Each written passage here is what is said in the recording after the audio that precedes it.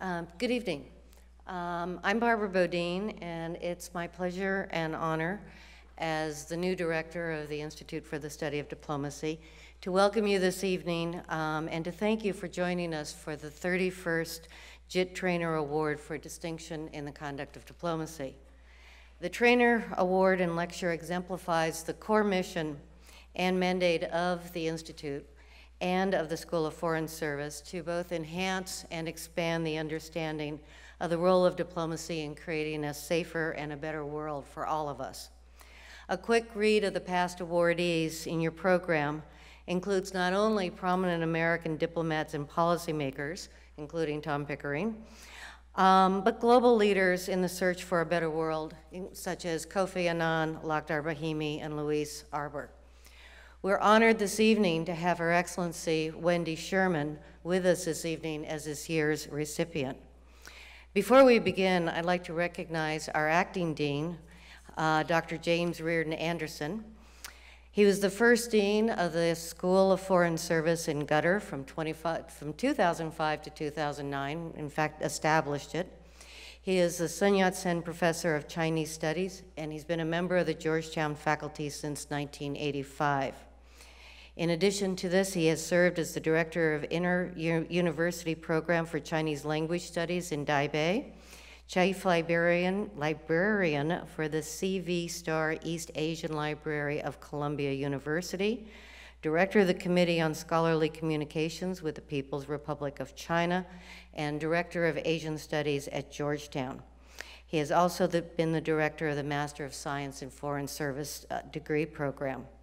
He earned his PhD in political science from Columbia University and is the author of 5 books on the history and politics of China, most recently, Reluctant Pioneers, which is a study of Chinese frontier expansion. And he's currently working on a new study on the place of China in world history.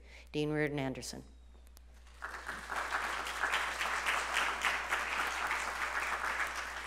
Thank you very much, Barbara. Ambassadors Sherman and Pickering, Trustee Hogan, Your Excellencies, ladies and gentlemen.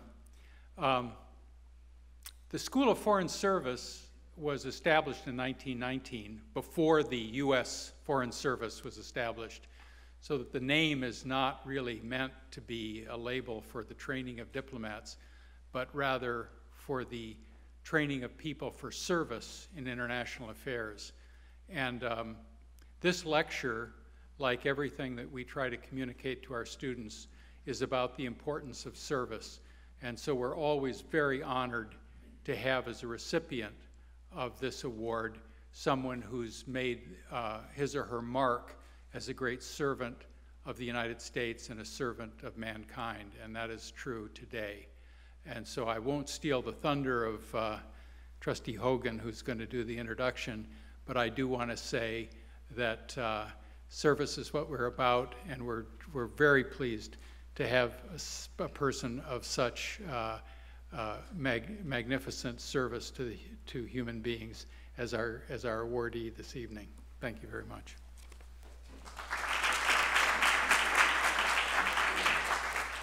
Thank you.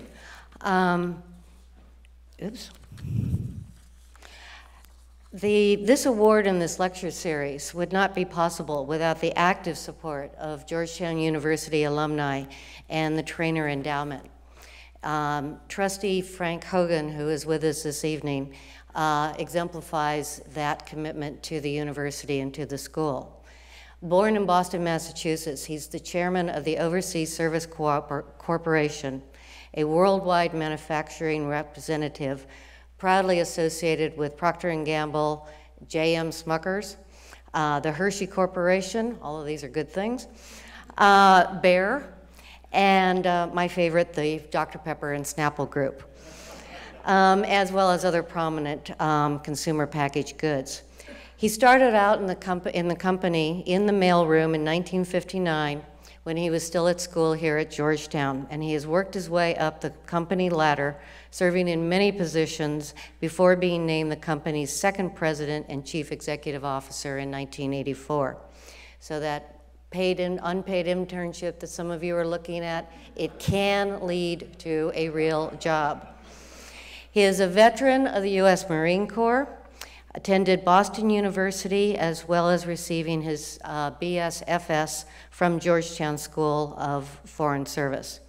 He's been a pioneer in the sales to the U.S. military commissaries, exchanges, and other government entities.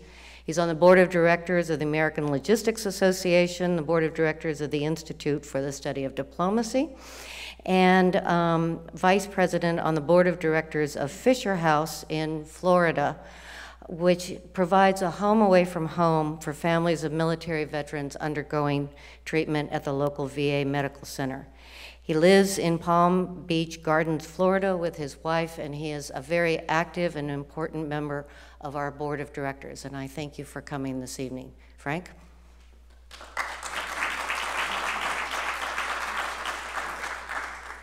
Thank you so much, Ambassador Bodine, for that wonderful introduction. Best I've ever had, I think. Ambassador Sherman, Ambassador Pickering, Ambassador Bodine, Excellencies, ladies and gentlemen, good evening and warm greetings to all. My name is Frank Hogan, and I'm a 1960s graduate of the School of Foreign Service, and it is a great honor to speak with you in behalf of the endowment that makes the Trainor Award possible. The Trainor Award and Lecture Series recognizes distinction in the conduct of diplomacy. It was established by the alumni of the School of Foreign Service as a living memorial to J. Raymond Jit Trainor. Our honoree on this occasion appropriately joins the list of Distinguished Trainor Award recipients who have been so recognized over the past 36 years. Luminaries all in the pursuit of peace and better understanding among nations. The trustees of the Trainor Endowment could not be more delighted to honor someone as exceptionally able as Secretary Sherman. With you, we look forward to her remarks tonight with great anticipation. When Jit Trainor entered Georgetown as an eager young freshman in 1923, we can be sure he had no inkling that he would spend the next 33 years there, let alone leave such an important legacy. I will not recount the thumbnail of sketch of Jit in your program, except to say that he administered the School of Foreign Service for 22 years as secretary. He all but ran the school in that capacity and enjoyed the complete confidence of the school founder, Father Edmund A. Walsh. What made Jit so special was his unwavering focus on his students. Since he and his wife were childless, they were the family he never had. Though he had opportunities to be dean, Jit declined them for fear that it would lessen his contact with students. Ready listener, wise counselor, older friend, surrogate parent, father confessor, as well as born educator, probably well described Jit's interactions with his charges, who included returning veterans from World War I, later the financially strapped students of the Depression years, and later returning veterans from World War II and Korea, each with their own set of issues and challenges. Jit was the go-to person when a student needed extra assistance, some encouragement, confidential advice, and yes, perhaps a gentle nudge. He was always very approachable. A feature article about him in the student magazine of the day, The Courier, perhaps captioned it best with this headline: "His door was always open." If I may be permitted a personal note, I arrived at Georgetown at the very end of Jit's tenure, but was privileged to get to know him well in his retirement years.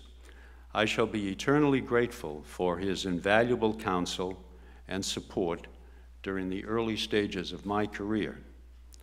Jit meant so much to an entire generation of students that there was a groundswell among the alumni to recognize his legacy in a special way when he died in 1976. What better way, indeed, to perpetuate his memory than an annual award and lecture series that honors excellence in the conduct of diplomacy? By establishing the Trainor Endowment, the trustees and the School of Foreign Service alumni hope that we have contributed to the spirit and traditions that help make up this great university. Thank you very much.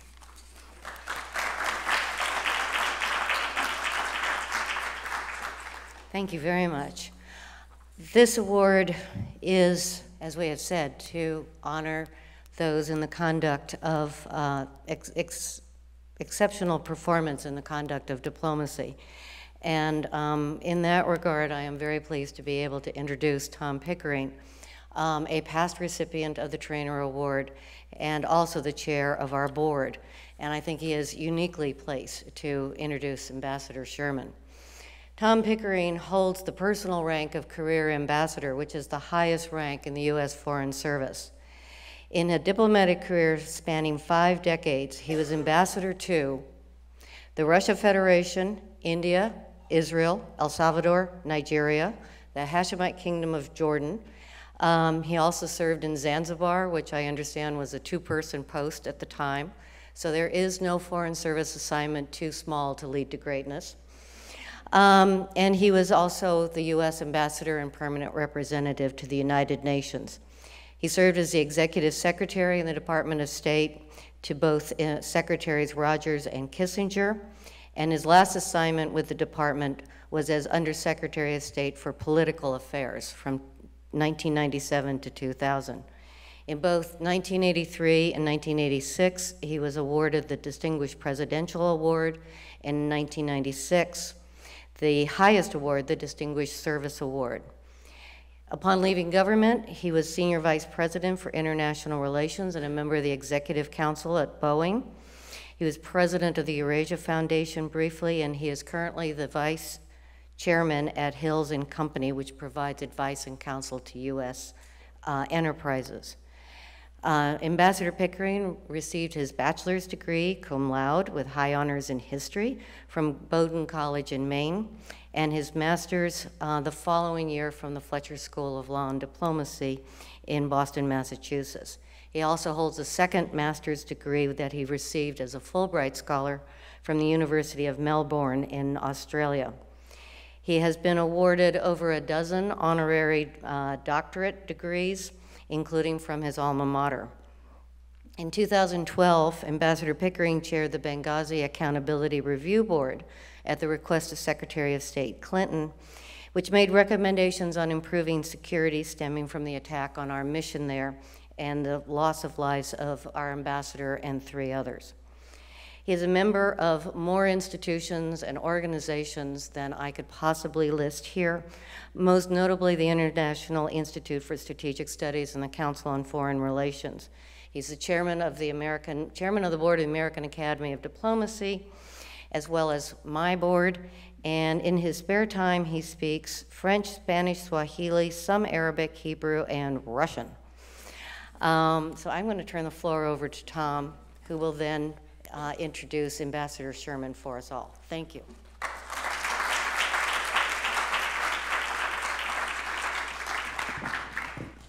Barbara, thank you very much for that more than generous, overly kind, and only a little bit hyperbolic introduction.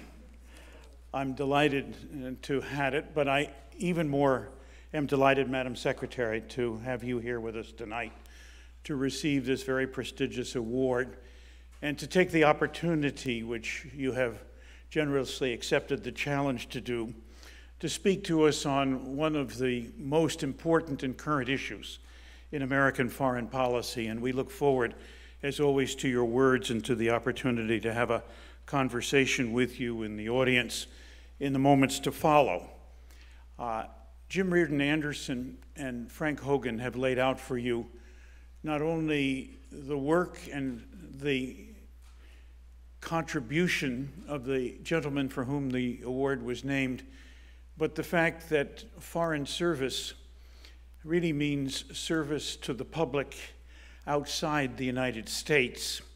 And in a very real way, I think that epitomizes the whole life and contribution of the person it's my privilege to introduce to you tonight. I got to know and to work with Wendy when she took on the very important job as Assistant Secretary of State for Legislative Affairs for Warren Christopher. And she was enormously helpful to me as I faced confirmation hearings for Russia. But even more importantly, in her work in the department and in the bureau which she led, in bringing the Congress together with us in the efforts to provide the needed funding, not only to Russia, but also to the newly independent states, a word that has now lost currency, but all those republics of the former Soviet Union that left at the end of 1991 at the invitation of Boris Yeltsin, and which required very much our help and support. And Wendy not only was very helpful in that particular endeavor, but worked very closely with Richard Holbrooke and helped to fund and sell, if I could say this, Wendy, the Dayton Accords. But Wendy is a person of many accomplishments and many commitments. And in a very serious way, I found out for the first time, I should have known this, Wendy, for some reason, that you began your life's work looking at essentially social work, how to reach out to people and help them in their difficulties. And much of that was focused on social work directly related to women. And I think that in every sense of the word, Wendy goes down as one of those pioneers of the early days when women were beginning to understand that they had the contribution, the capacity, and indeed the requirement to be a full part of our society in every sense of the word. And despite the fact that these miserable men were standing in their way, it was their time to move, to in fact make that contribution. And Wendy, over the years, I used to say in Russia, I would hire a Russian woman anytime. But that's because Russian men had a penchant for the sauce and a kind of inability to focus their attention. But you, in many ways, led that work. But that work led you, in many ways, into a life of politics, and your contribution to American political life is enormous. You worked first as a chief of staff and then as chairman for Barbara Mikulski in her first Senate campaign. You, in many ways, became a heart and soul of the Democratic Party and its efforts to provide the kind of leadership to this country which all parties ought to aspire to, and to which you have made, in a singular way, a very serious, lasting and enduring contribution. You, in addition to being Assistant Secretary of State, went out as a result, perhaps, of your interest and the opportunity to run the Fannie Mae Foundation, which played a huge role in linking that great institution to real opportunities to continue to work for the public good and to work in the interests, obviously, of helping women and girls around this country find new opportunities for themselves in ways that were groundbreaking and significant and very important. And then when Madeline came in as secretary, you joined her and became counselor of the State Department. A very important job because it is in many ways the secretary's permanent advisor on all things. And Wendy played that role in a remarkable way. And during the course of that particular endeavor, Wendy became, in effect, the president's and the secretary's choice to lead our particularly challenging work on the Democratic People's Republic of Korea, a country which in many ways fit the bad boy category and was, in every sense of the word, a significant challenge even for a practiced social worker. We all know, in fact, how difficult and how particularly challenging is dealing with the North Korean regime and its approach to life. Over the years, I've come to be interested in North Korea and followed the ups and downs of North Korean negotiating style. And if I could in any way characterize it at all, I would say it perhaps resembles most my experience with my two children when they were 2. And when they, in fact, used the important political and diplomatic device of lying on the floor and kicking their feet to get the kind of attention and make the kind of approaches they wanted to getting their way. And we've seen some of that. That doesn't mean it's easy. It's particularly hard. And it's particularly hard to deal with a country like that that has very little respect for the truth, very little respect, obviously, for keeping its word, and very little respect for accomplishing any task that in one way or another it has promised to do. And this is a real and serious challenge, and Wendy did a fantastic job. We had a period of time when we exchanged visits. When Secretary Albright went to Pyongyang, and hearing her tell about it was absolutely fascinating, but I'll allow her to make sure that she has full license in those stories as she continues to write about her own experiences. And we brought over a particularly dour, uninspiring, uniformed marshal of the Democratic People's Republic at that time, who I thought was in every sense the epitome of what a visiting foreign leader should never be. But in every sense of the word, the outreach and indeed the efforts that were made to use diplomacy in the most creative way to see if we could change the outlook of the DPRK was something that Wendy played a critically important role. And it led very rapidly, some years later, to Wendy's being asked to take the #4 job in the Department of State, Undersecretary of Political Affairs, and for her to take up the cudgel of dealing with Iran. I've spent a little time thinking and learning about Iran. Iran is not the DPRK, happily, but it is a very difficult customer, and it's a society that perhaps has more than 2,500 years of tough negotiating experience.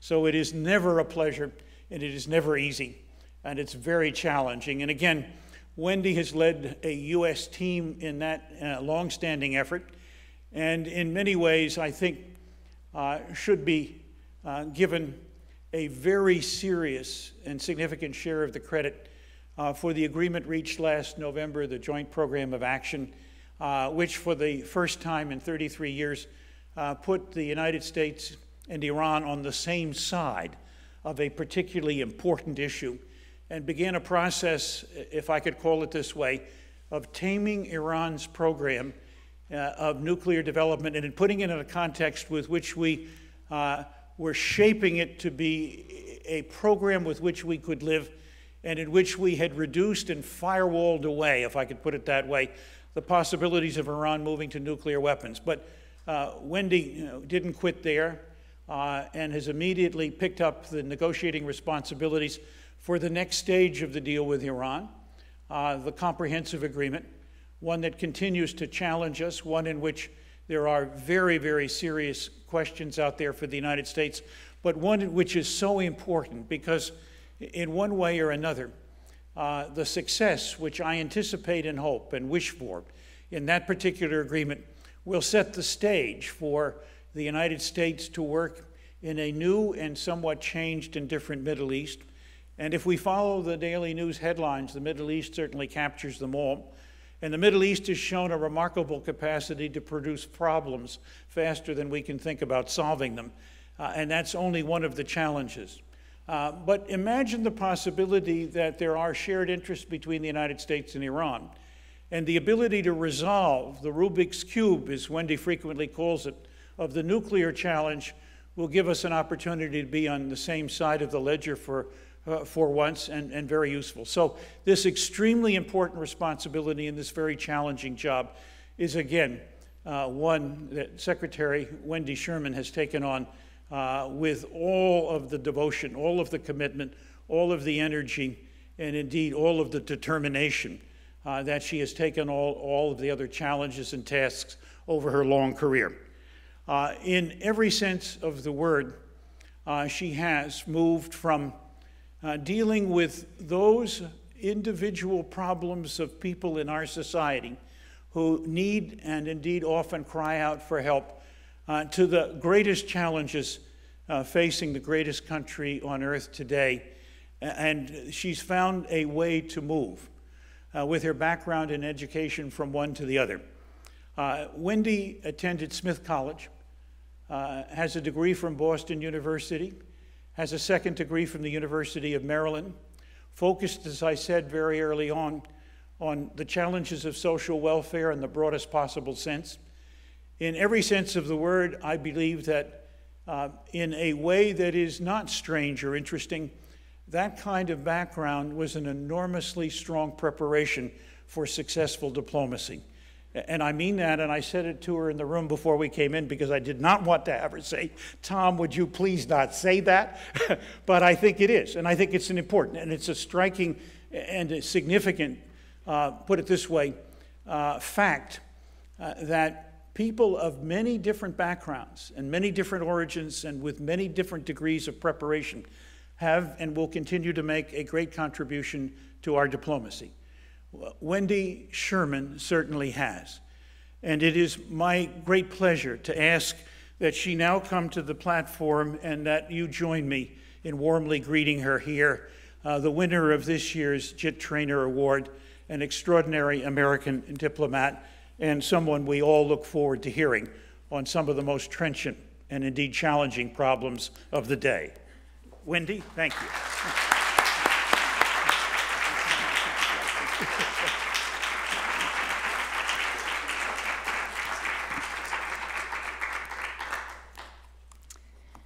Thank you, Ambassador Pickering, Tom, for your kind words and also for being here tonight. And Dean and Mr. Hogan, thank you as well. And Barbara, I'll get to you in a moment.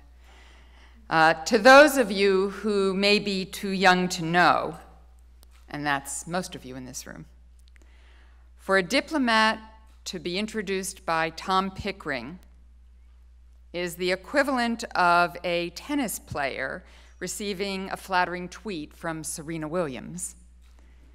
And I am most grateful. The roles are reversed. The master honors the student. I'm deeply humbled to accept the Trainor Award this evening, but I am humbled every day by the knowledge that the legendary and irreplaceable Tom Pickering once held the job I am now in and have been in now for 3 years. In a career spanning 5 decades, you must have started when you were a teenager, Ambassador Pickering represented the United States brilliantly, as Barbara said, in major capitals on almost every continent, earning the respect of presidents and prime ministers and the deep admiration of his colleagues. Thanks again, Tom, for all that you have done and, quite frankly, continue to do on behalf of our country, and most importantly, for all that you have taught me. Thank you. Thanks as well to Ambassador Barbara Bodine, who also had a long and remarkable career in the Foreign Service. Ambassador Bodine served in principally nice, tranquil posts like Sana'a, Baghdad, and during the first Gulf War, Kuwait, occupied Kuwait, where she was held prisoner in the U.S. Embassy for more than 4 months, surviving on a diet of swimming pool water and tuna fish. So, if you see her around the campus, be sure to greet her, thank her, take her to lunch, but do not offer to order a tuna fish sandwich. Now, as Frank Hogan has explained, this is the 31st anniversary of the Trainor Award, so called in honor of a beloved former registrar of the School of Foreign Service. The list of prior award recipients is extraordinary and makes me really glad. When I was the age that many of you are now, unlike my parents, I decided not to go into real estate. Instead, I chose the arena of public service, which led ultimately to my daily immersion in world affairs. To those of you who are pondering a similar commitment, I'm not sure whether to offer a welcome or a warning. But I can say that if you are a student of the Georgetown School of Foreign Service, which my husband graduated from and may be out there somewhere, you have made the very best start. Thanks to exceptional leaders like Dean Reardon Anderson and incredibly talented faculty, The Walsh School and the Institute of the Study of Diplomacy are renowned both domestically and internationally. We are fortunate to have here in the heart of Washington a true oasis dedicated to the discipline of critical thinking about how to solve problems instead of just complain about them. Which is very good, because tonight I have some particularly complex issues to discuss with you, all pertaining to the fascinating and challenging region we call the Middle East. It's no secret that we live in an era when even the most graphic images and actions can be communicated instantly around the equator and from pole to pole. Many people are not listening to this speech in this room, but they're listening to it remotely or electronically. Because of all this, we are not easily shocked. But in recent years, we have been confronted in the Middle East by atrocities that may be remembered with bitterness for generations. We have witnessed a rise in sectarian strife that is driving a sharp wedge between people of different ethnic and religious identities. And we have seen the ugly specter of terrorism once again cast a shadow of deepest darkness from the shores of the Mediterranean to the Tigris-Euphrates Valley. Obviously, there are many other parts of the world that demand and each day receive the attention of American leaders. But much of what we see now in the Middle East is intimately related to our shared future and richly deserves our focus this evening. The United States cares about the Middle East because of the economic, political, and security interests we have, the many friendships we have forged, and the rich spiritual and ethnic traditions we have all inherited. The region is home to Israel, our ally, and to important partners in the Gulf. It is also a venue where the values we cherish are under intense strain. So it should not be surprising that we are both alarmed and moved to act by the upheaval that now roils these ancient lands. America's policy in the Middle East begins with our understanding that the problems now plaguing the region have tangled roots. The internal divides, historic rivalries, and contemporary competitions feed off of one another. Fear and anger drive too many people in too many places into the snare of zero-sum thinking, thereby fueling conflict and playing into the hands of all who would harm us. There is a need throughout the Middle East to change course and begin moving in the direction of common ground. But quite frankly, for that to happen, the region's leaders must live up to their responsibilities. The international community must put aside its divisions and exert a more positive influence, and the United States must help to show the way. Last Wednesday, in his dramatic speech to the nation and to the world, President Obama made clear once again where America stands. We will defend our citizens by taking the fight directly to the terrorists who threaten us. We will work in close partnership with friendly governments to enhance their capacity to counter violent extremism. We will deal with multiple challenges simultaneously, applying to each the prescriptions appropriate to each, while honoring our commitments and principles, because that, quite frankly, is what great powers do. And we will move forward with men and women in the region to fulfill the affirmative agenda, to end conflicts, improve governance, increase economic opportunities, highlight the value of education, and enhance respect for democratic institutions, including freedom of the press, religious liberty, human rights, and the rule of law. America's policy is to assist those who believe, as we do, that people of different nationalities, ethnicities, and creeds can live alongside one another constructively and in peace. That is our vision for the future. The Middle East, like other parts of the world, has its share of dividers and destroyers. The United States casts its lot with the problem solvers, the healers, and the builders. Now, some observers will argue that any vision of intercultural and interreligious cooperation in the Middle East is an illusion. We reject that because the real illusion is to believe that lasting stability without compromise is possible. To be a builder in the Middle East is not to view the region through rose-colored glasses. It is to understand that in a place with the Middle East's history, geography, and demographics, a healthy dose of tolerance and intercommunal give and take is essential. Efforts by one group to dominate all others, whether that group is a political party or an ethnic or religious faction, will never succeed for long. To be guided by hate is to go nowhere. That is the reality, and it is a fact on view today in many parts of the Middle East. Consider, for example, Iraq. The previous government there failed to address the long-standing political and economic grievances of the Sunni minority. This divided the country and made it vulnerable. A terrorist group, calling itself the Islamic State of Iraq and the Levant, took swift advantage. This past summer, ISIL fighters occupied a significant portion of Iraq, including the country's second-largest city.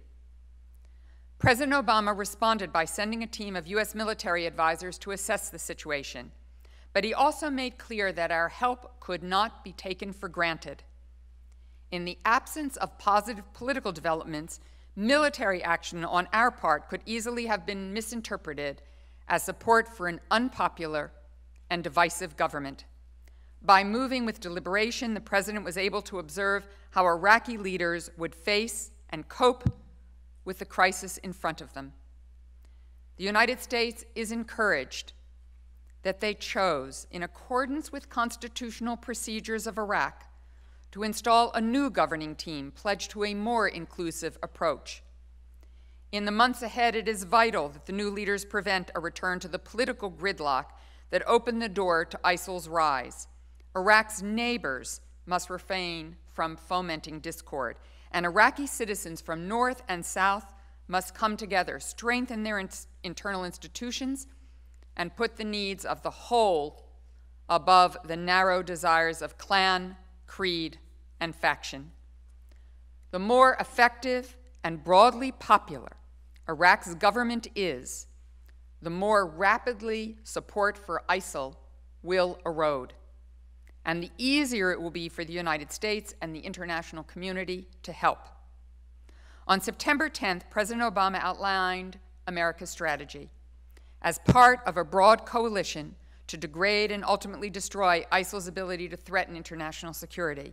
That strategy is multidimensional and will include a systematic campaign of airstrikes and increased support for those fighting terrorists on the ground. We have already begun a concerted effort to curb ISIL's capabilities, hinder its recruitment, shrink its territory, cut off its financing, and expose its hypocrisy. At the same time, we have also joined in providing emergency aid to the many innocent victims of ISIL's violence. This firm policy is a fitting response to ISIL's loathsome ideology and tactics, because ISIL has nothing positive to offer anyone. Its method is to compel submission by spreading fear. If captives refuse to pledge allegiance, they are executed. Women are routinely raped and treated as chattel.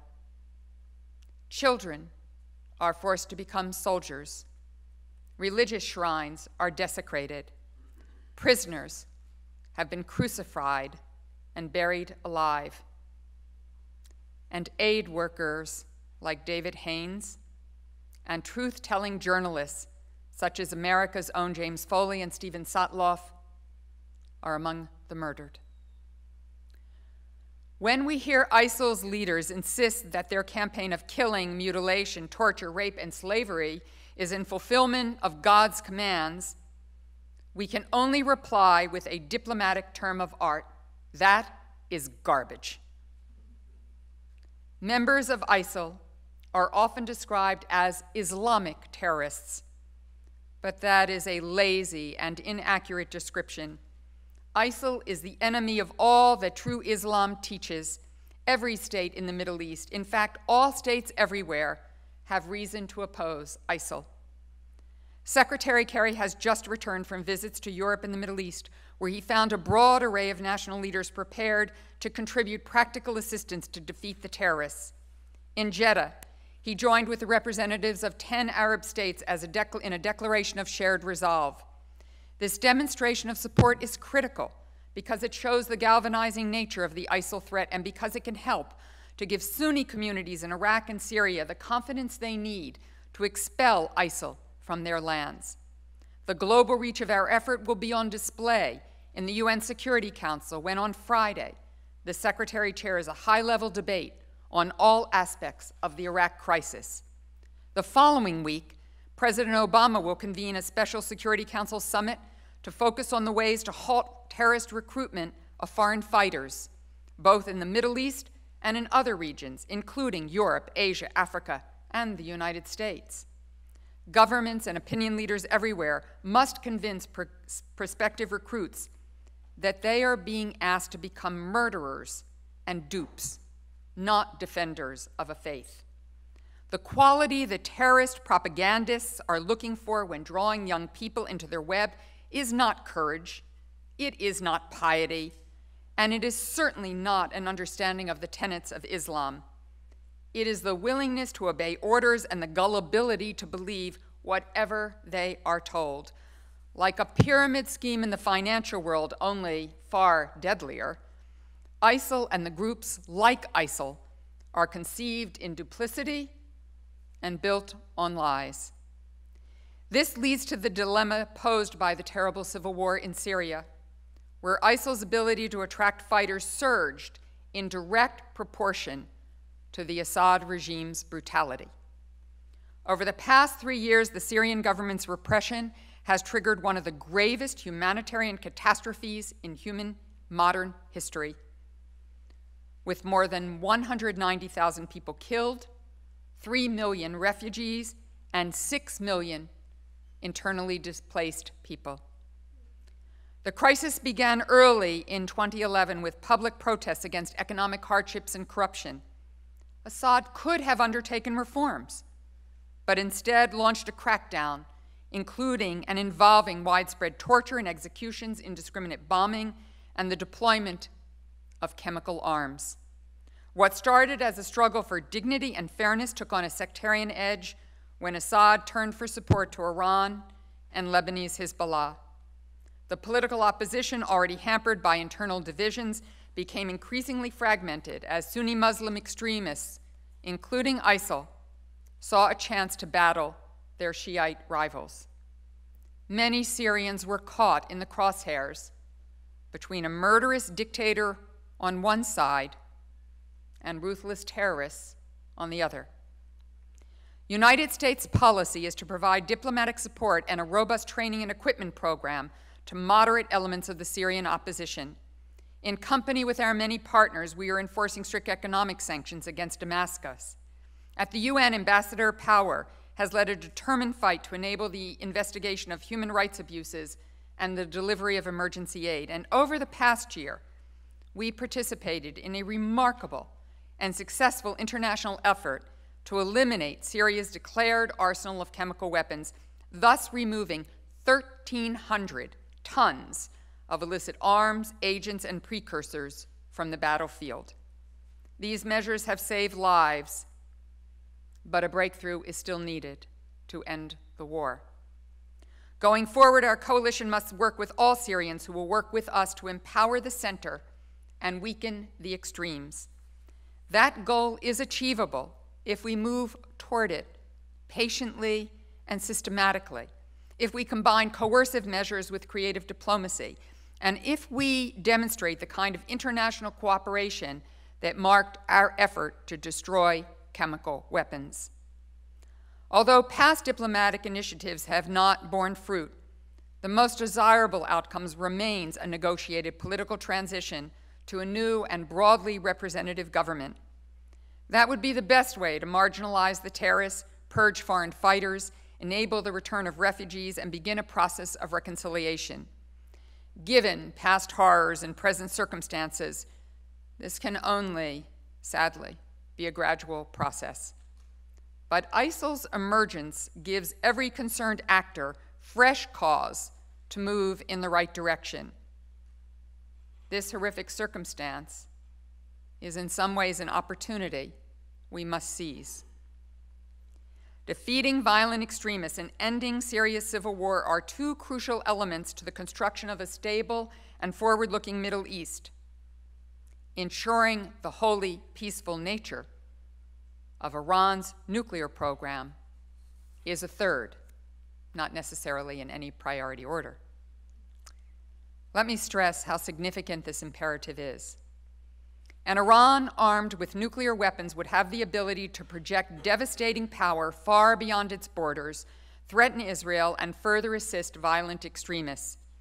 If Tehran developed a nuclear weapon, other countries in the region might well pursue the same goal, generating a potentially catastrophic nuclear arms race and intensifying the sectarian divide that is a major source of Middle East tension. For these reasons, President Obama has pledged that Iran will not be allowed to acquire a nuclear weapon. Since late last year, I have been leading the U.S. negotiating team that is seeking a diplomatic path to that objective.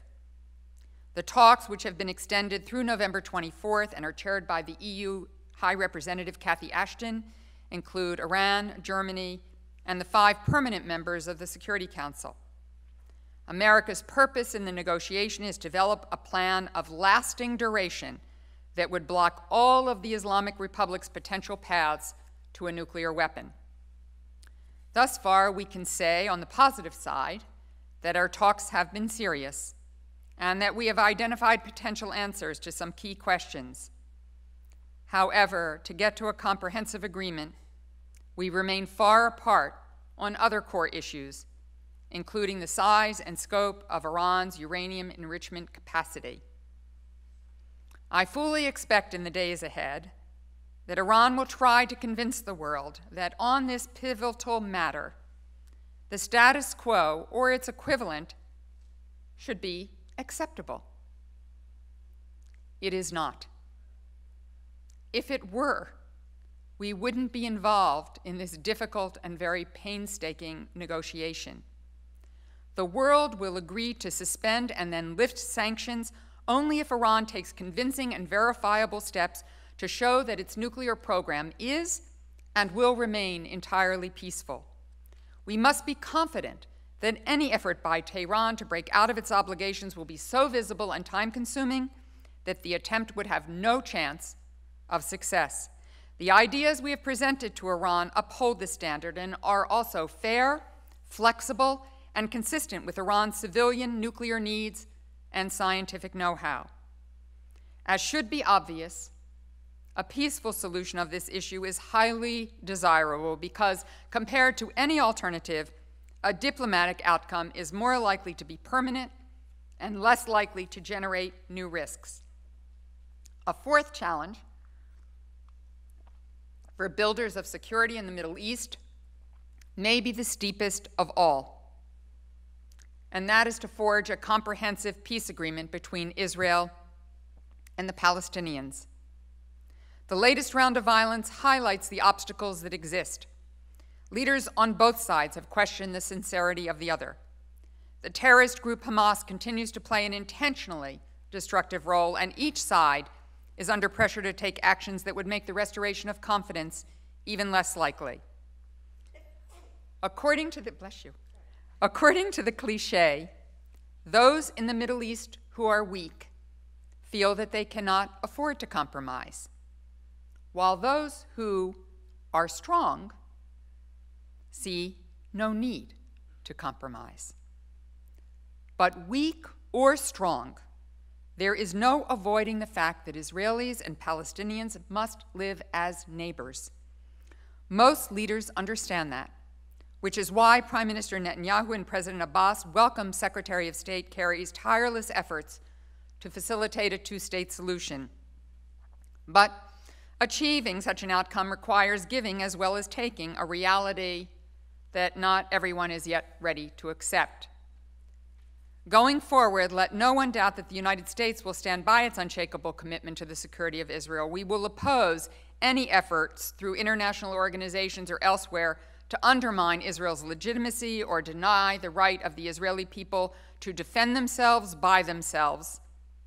In using force, Israelis, like all nations, have a duty to abide by international law. But they also have a right to insist that missile, rocket, and terror attacks come to a permanent end. At the same time, Israeli and Palestinian leaders have a joint responsibility and a shared interest in lowering tensions, countering extremism, and finding ways to cooperate where possible. The Obama administration and its predecessors have repeatedly argued the case for Middle East peace. We believe that neither side will fully secure its legitimate goals in the absence of such an agreement. That remains our conviction, and we stand ready always to help. But it is up to the parties to act. My remarks tonight would not be complete without a mention of Libya, where fighting among armed groups has slowed the economy, impeded the democratic transition, and created grave uncertainty about the future. Our policy is to work closely with the country's neighbors, the UN, and our other international partners to help Libya right itself. Here, as elsewhere in the Middle East, three fundamental needs must be met.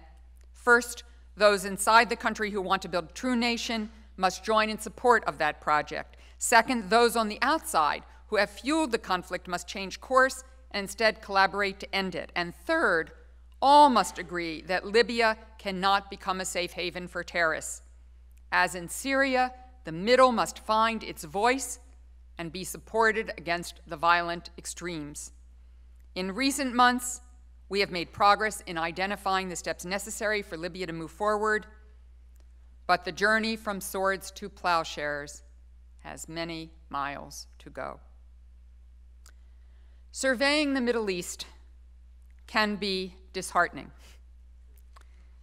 But let us not forget that even in recent memory, the region has enjoyed moments of accomplishment and promise. Within the past quarter century, we have seen a broad coalition roll back a dictator's aggression in Kuwait. We have cheered as Prime Minister Rabin and Chairman Arafat clasped hands on the White House lawn. We have observed Jordan's King Hussein lead his people into peace with Israel. And we have watched the tragic self-sacrifice of a Tunisian fruit peddler inspiring a democratic revolution, a revolution that is succeeding in his country and that has the potential to serve as an instructive example for others. Today, even in nations such as Egypt, where democracy's hold is tenuous, the pressure for a more open and inclusive political system remains strong. Citizens and voters who have been given a first chance to participate democratically will never willingly forego that right. Skeptics may argue that the so-called Arab awakening has gone dormant. But beneath the surface, I profoundly believe that powerful new forces remain at work. These include an increasingly vibrant civil society, the expansion of social media, widening demands for official accountability, and growing support for the empowerment of women. All of this is vital because new thinking and fresh energy are essential to brighten the region's economic future. The Middle East is blessed with a talented population, ample natural resources, and a genuine commitment in some countries to better education, economic diversity, and the rule of law. Aside from petroleum, however, the Middle East does not produce or export nearly enough.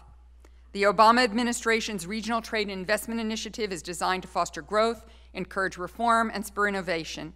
The President has stated his personal commitment to the young women and men of the Middle East to help them find the jobs they need by expanding educational exchanges, facilitating cooperation in science, in building networks of entrepreneurs. To these ends, we have enlisted the help of the American business community, academic institutions, and professional groups. This matters because prosperity in one region fuels growth elsewhere, and because economic desperation can make extreme political arguments more alluring. Each day, millions of boys and girls sit in Middle East classrooms and absorb information about the world from their unique vantage point. Much depends on what happens when 3 or 5 or 10 years from now, they leave those classrooms and take into their own hands the destiny of the region. Will they have the incentive, the know-how, and the chance to raise their families in dignity and hope? Will they be bridge builders and healers who seek harmony with others? Or will they be pushed down a more twisted path?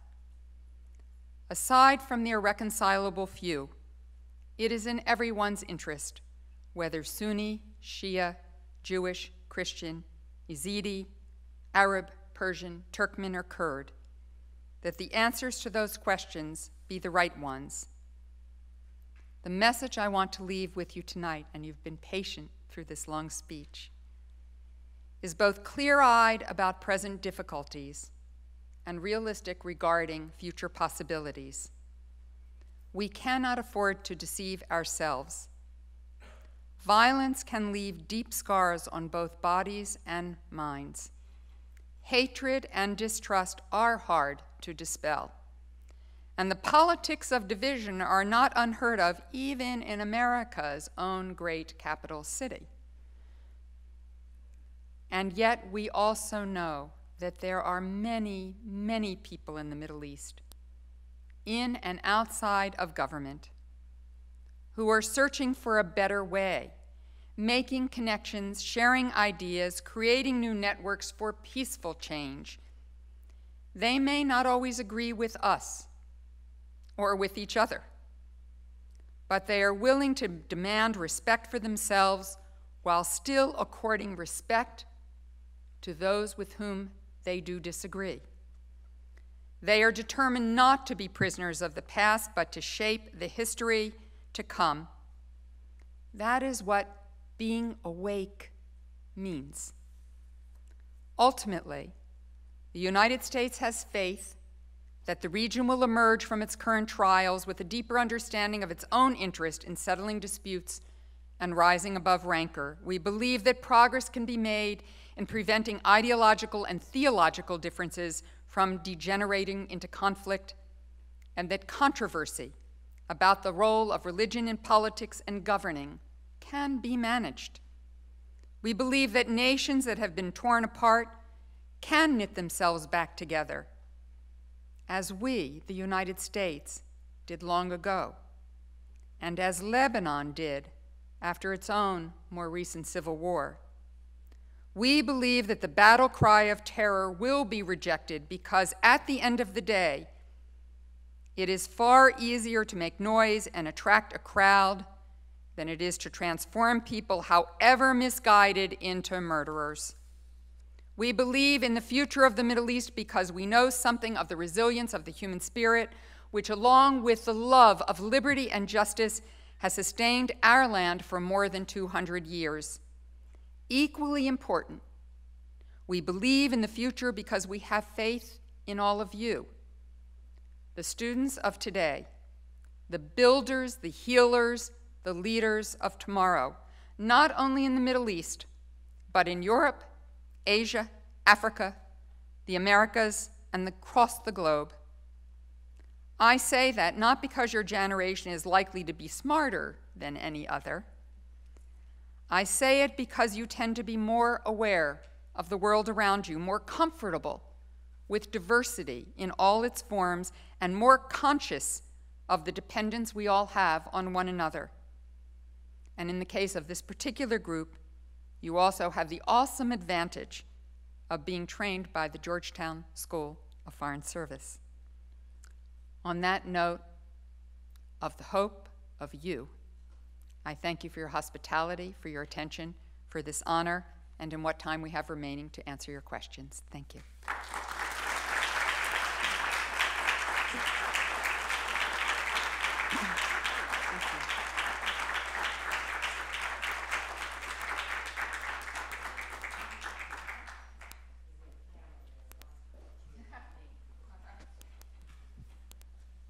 Okay, thank you. Thank you very much. That was tremendous. We are going to, we are running a little late, but we got started a little late, and Ambassador Sherman has agreed to stay for some questions. We would like to ask students to give preference to students. Because of the time, we would ask you to be brief, and we would also, as a courtesy, prefer that it be in the form of a question. So there are 2 mics walking around, so if you can let either one of these young women, let them know that you have a question, raise your hand, and they will get it to you. And please identify yourself. Good evening. Congratulations, Undersecretary Sherman, and thank you very much for speaking with us today. My name is Nathan Slaughter. I'm a graduate student in the School of Foreign Service. I'm in a security studies program, and my concentration is terrorism and sub-state violence. So I'm assuming you have an idea of what I'm about to ask you. My question to you today revolves around the new U.S. policy in Iraq and Syria to address the challenges posed by the Islamic State. My concern is that we may not be accurately describing the problem. And as we all know, to fix a problem, you first have to understand it. In President Obama's policy address, he refers to ISIL as terrorists, and while that may accurately describe some of their tactics, it fails to more fully appreciate the reality that in Maoist terms, it is a stage 3 territory-occupying insurgency. Once you cede this point, the robust corpus of theoretical and case study literature on counterinsurgency strongly suggests troubling paradoxes in the ends, ways, means of this policy. Successful counterinsurgency in the past have shown to be long-term, resource and manpower intensive, and very delicate tasks. My question is there any shared concern about this issue in the administration, and do you feel that this policy is truly accurate to address this problem and achieve our goals? Thank you for your question, and thank you for your assessment of what's going on. Indeed, ISIL is a terrorist organization, but you accurately describe the fact that unlike some other terrorist organizations, this one holds territory, often fights like a conventional military, including convoys you can see from overhead, is incredibly well financed, has recruited many thousands of foreign fighters to its effort. I think if you listen to Secretary Hagel and Chairman Dempsey today, if you listen to Secretary Kerry tomorrow and the following day as they all testify on Capitol Hill, you will hear an assessment of a very complex strategy that will take many years to achieve its objectives. I think one of the things we all have to understand, and the President made quite clear, is that we have a deliberate and very complex way forward here, but it will take a considerable amount of time. And although everyone is focused on the military aspects, the air campaign, the equip and training of Syrian moderates, and trying to help the Iraqis to develop a national guard and to get the kind of training, again, that they need to counter these extremists in their own territory, there are many, many other aspects to the strategy. They include everything from public diplomacy efforts and really making clear to the world the hypocrisy that this has nothing to do with Islam. These are really barbaric people who are acting in the way that they are. This includes recruitment, stopping the financing, and we have a lot of tools to do that these days that we didn't have in the past, and we've learned how to successfully do that. It includes border security. It includes increasing the capability of surrounding countries in their own capabilities to fight terrorists. So it is a very complex strategy. It is going to take a long time to achieve the objective. But America, when it sets its mind to do something, it gets it done.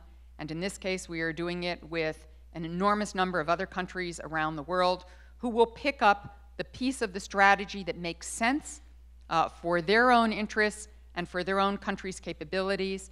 And the last thing I'll add, General Allen, John Allen, who knows one thing or two about counterinsurgency, is now at the State Department, and he is leading for the entire government the effort to build the international support coalition for this effort to address all of the aspects. He won't be directing the military campaign. We have the Pentagon to do that.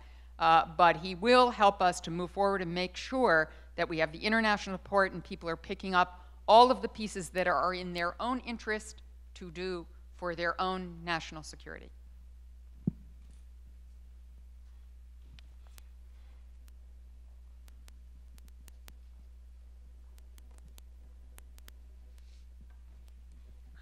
Why don't we take your question and then your question together, because we are kind of running out of time, and perhaps Secretary Sherman can combine them.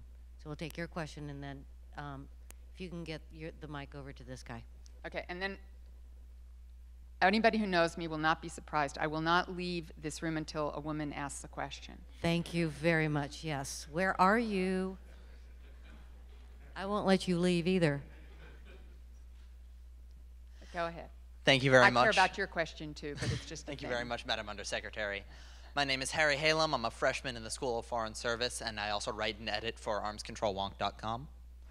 And my question pertains to Syria. How do you think our response after the Assad regime crossed the red line in not using military force and instead searching for a more diplomatic solution impacted our relationship with the Syrian rebels, particularly the more moderate elements who are now trying to cultivate trust with? Do you think it might have, do you think the United States not using force explicitly might have harmed that relationship, or do you think it had no impact, or do you think it positively affected it?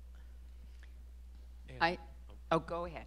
Thank you, and I first also want to thank you, Secretary Sherman, for joining us tonight and sharing this lecture.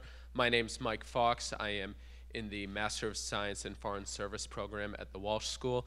My question is a bit broader. It is, what concrete steps can the United States take to further encourage the growth and stability of civil society throughout the Middle East without being perceived as overly interventionist? Thank you. Both good questions. I've met with the Syrian moderate opposition several times and had the honor of leading our delegation in meetings with Special Envoy Lakhdar Brahimi in an effort to try to find a negotiated solution in Syria, and unfortunately we were not successful for very complex reasons. I still believe a diplomatic solution is what must be found here ultimately. I believe that there is no one, including the moderate opposition, who are not glad that declared chemical weapons are out of Syria. They killed people with impunity. Assad killed people with impunity using chemical weapons. And the President of the United States said that could not continue. And he urged Secretary Kerry to engage with Minister Lavrov to see whether, in fact, we could find a way through that. The threat of military action, I believed, was a brilliant use of what is called coercive diplomacy, and in fact led to the agreement which has successfully removed from Syria all declared chemical weapons.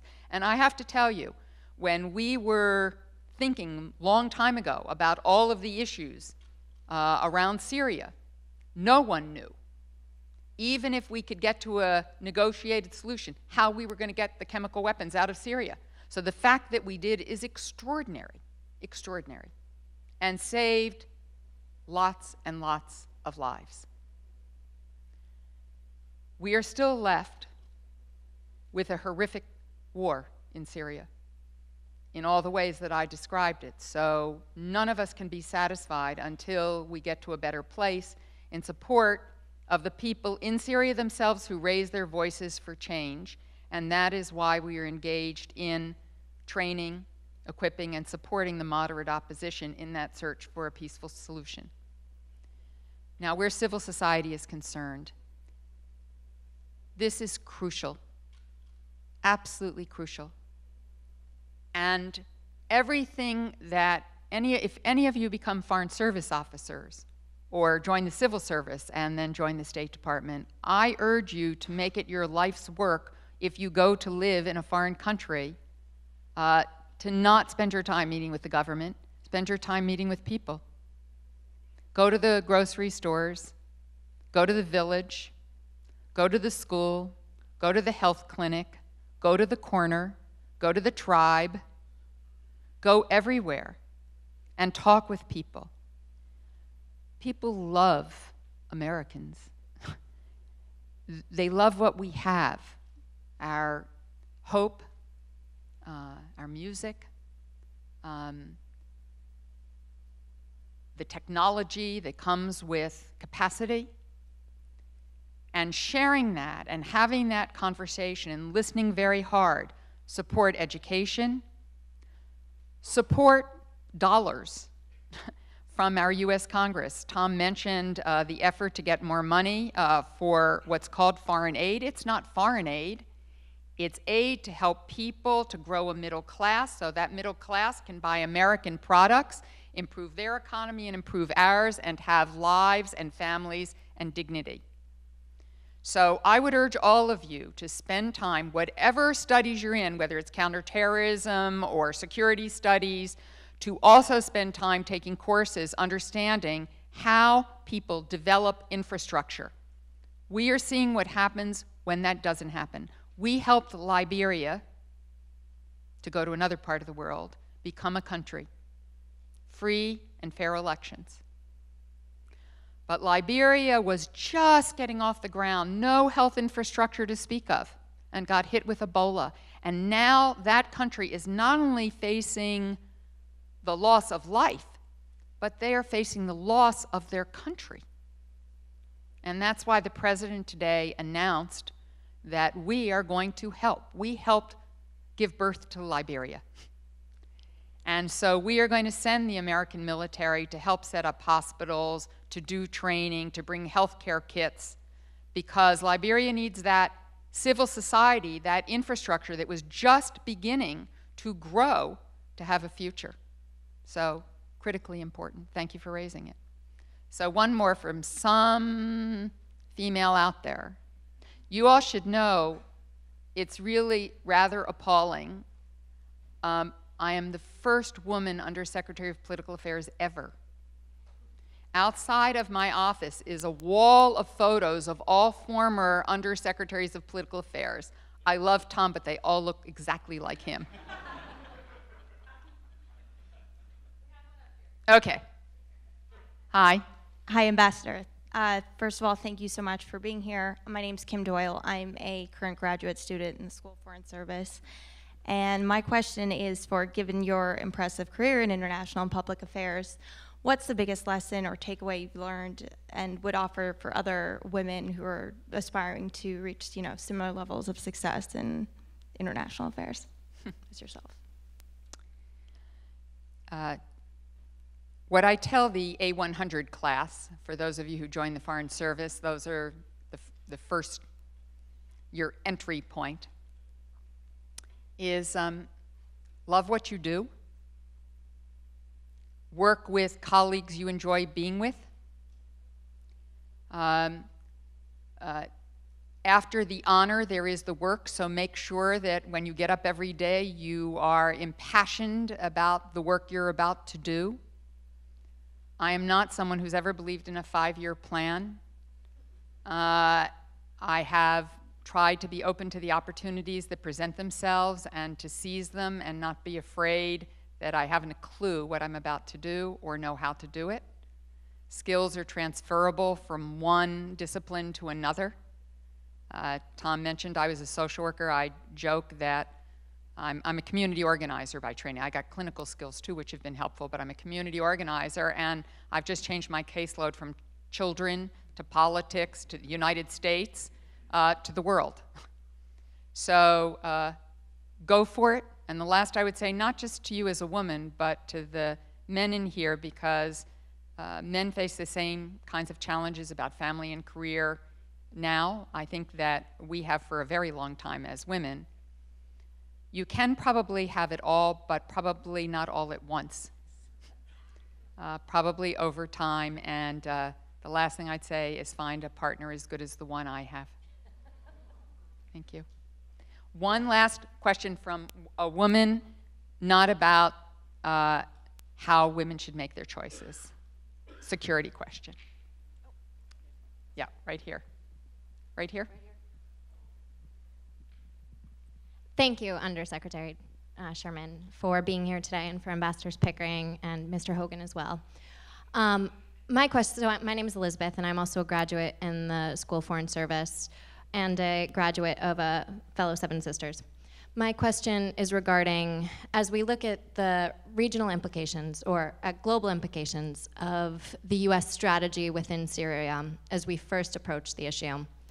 And this is going to require you going inside the mind of Putin.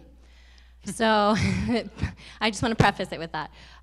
Do you think that the US's response originally to Syria provided Putin with an impetus to invade Ukraine?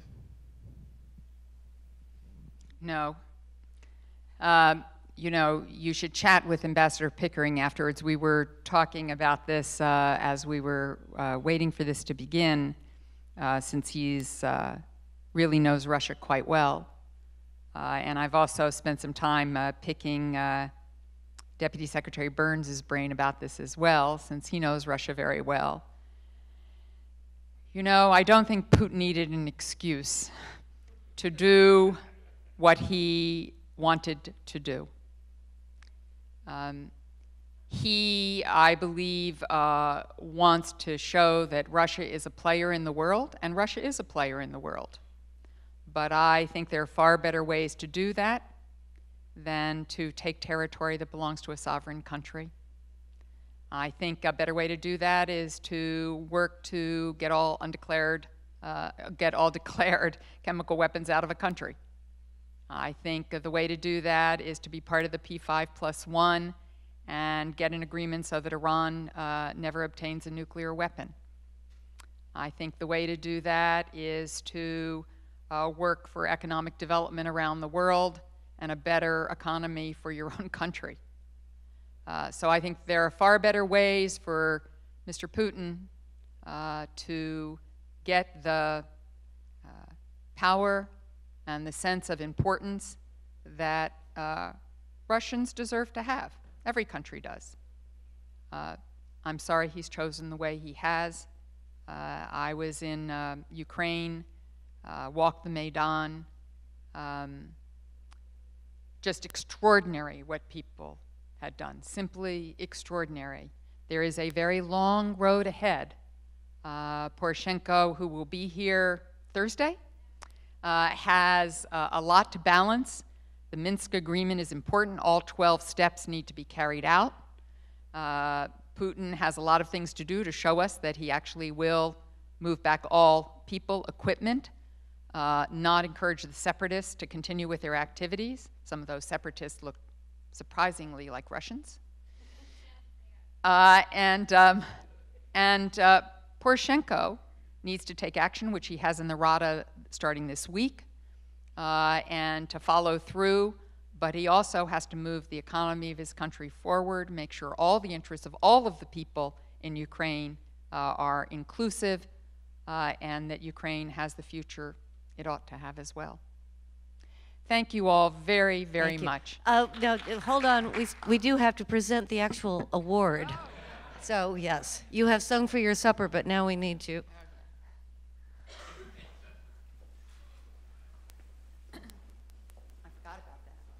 Secretary Sherman, thank you for sharing your valuable time with us tonight and for your wonderful, thoughtful insights. We really appreciate you being here.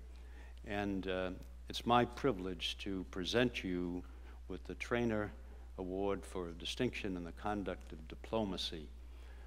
We're salute you. We praise your great service to the United States of America, and we are very grateful for it.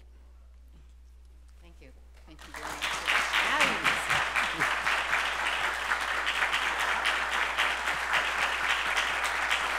Thank you so much. All the best.